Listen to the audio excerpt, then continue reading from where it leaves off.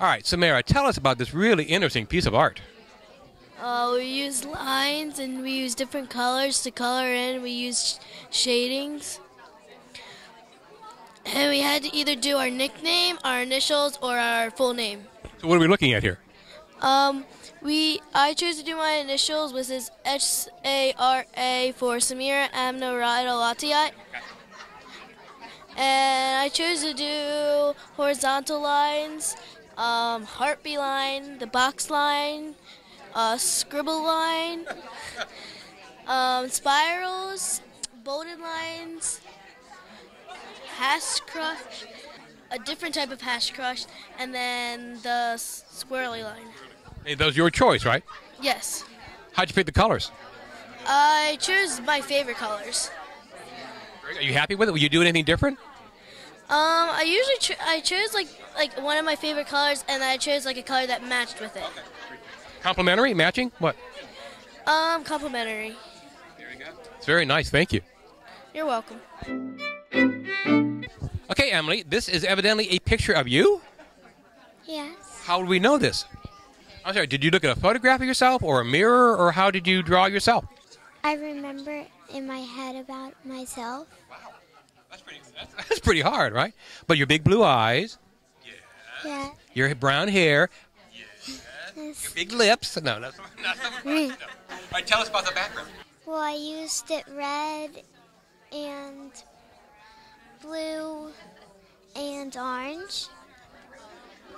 And do the squigglies mean anything? You had to make it up, right? Yeah. That's very nice. Are you happy with it? Yes. Do you actually have that necklace? Well, you made that up, too. Yes. Did you really? Yeah.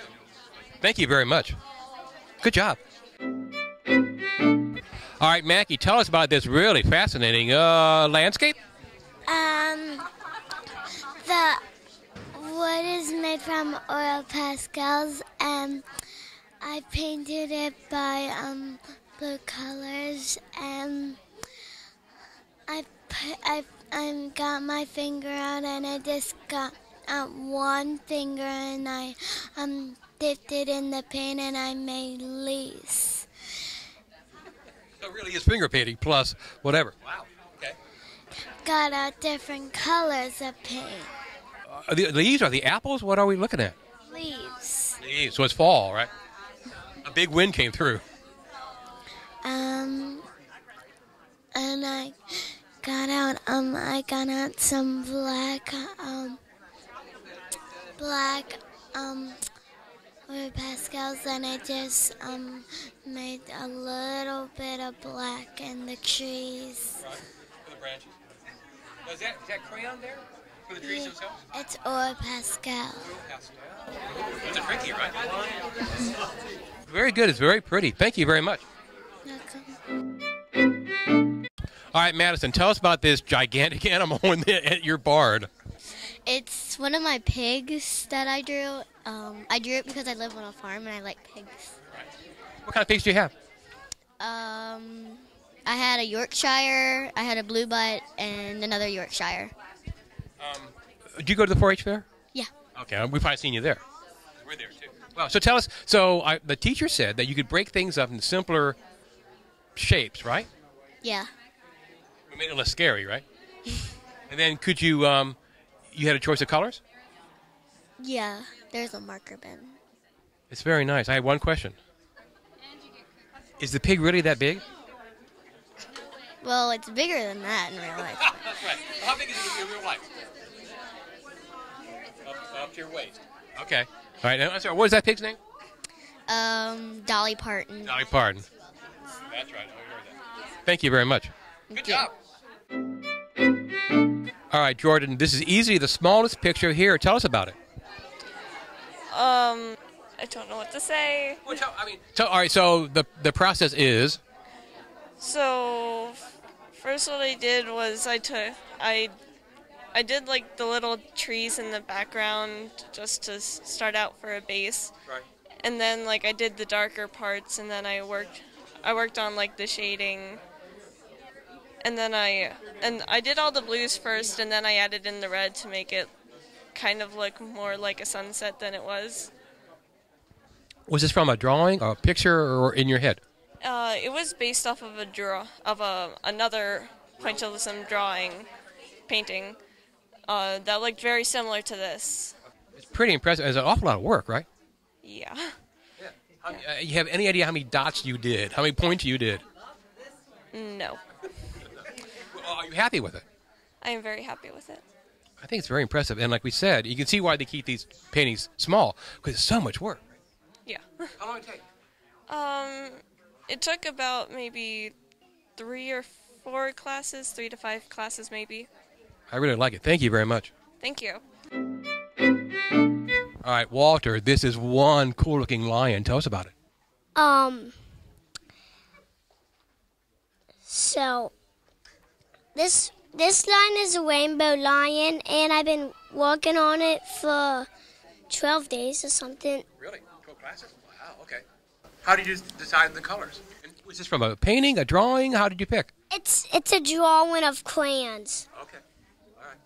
Is it on brown paper, right? Yes, it's on brown paper. I mean, you added everything else. How did you pick green eyes?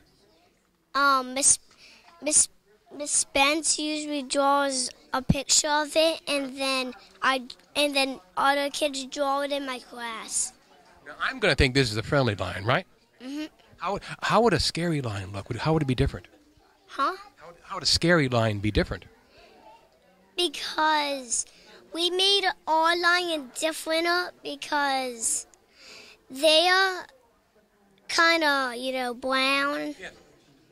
Well, you have like almost every color there, Yeah, they have every color. and it works really well. That's a very happy-looking lion. Thank you very much. Thanks. All right, Tally, you're going to have to tell us about your drawing, and you're going to have to tell us about Keith Haring, too. Well, I only got 3 colors to make this, primary colors, and I had to mix them. Sorry, so you made every color we see out there, the light green, the purple, everything else, and the light blue. Yeah. And Keith Haring was an artist that did artwork in the subways that was illegal, and This is legal, though, right? yeah. Yeah. Yeah. And so he inspired my artwork to do this. So, all right, so is there a message here? Yeah, reuse, recycle, and repurpose. Okay. So we're seeing recycle the earth. There's a logo, right? And the colors and whatever. Do you like his work? Yeah. You think people can change the world? Yes, I do. You happy with it? What would you do different? And how'd you pick this purple? How'd you come up with that color? That's cool. Well, I wanted to make the earth pop. Very good. And the background too, right? Mm-hmm. It's very nice. Thank you very much. Thank you. All right, Aubrey Klein, tell us about this really cool-looking bird. Well, it's a tall bird, and I like making the watercolors in the background. It took like 2 or 3 art classes to make it. I use crayons. Whatever I use crayons. First I used pencil, and then I traced it with Sharpie. And then we did crayon, and then we did the background with watercolors. How'd you pick the background colors, which are really dramatic? We use paint and our crayons. It doesn't go in it. It's like a special kind of crayon. Resist, whatever. Yeah. And we used it not just like blue, because blue usually is like the color for the sky, and we want to use a different color. You got to pick the colors. Yeah. How did you design the bird? Because it is one crazy bird. Well, Miss Sage, our art teacher, she showed us some ways that we can make the bird, and I drew one of the ways. I made the tail curly and the beak like a triangle shape. What was the hardest part? I think the hardest part was like drawing the bird. But you kept it all together really well. It's very nice. Would you do anything different? No. No. Happy with it? I'm happy with it too. Thank you very much. Thank you. Hi, thank you for joining us at the Superintendents Art Gallery, an event that we hold both in the fall and in the spring to celebrate the artistic achievements of our students and our teachers here in beautiful Queen Anne's County. We have a wide range of artistic varieties on display. We have branched out to having some 2D work as well as some 3D work. In our work we have pastels, we have oil paintings, we have charcoal, we have chalk, we have a variety. A lot of styles, a lot of going back to the classics because the art teachers are going back to the classical painters, looking for things that the students can see and work to emulate and to reproduce on their own to learn more about the different types of artistic genres. These were all done fairly early in the school year. What does that tell us? That tells us that our teachers are working very hard to get the skills and opportunities that they need to get in to understand what they're doing and then the time to complete it. It's particularly difficult for our elementary school teachers who only see their students once a week at most. So we'll see you in the spring. Thank you for joining us.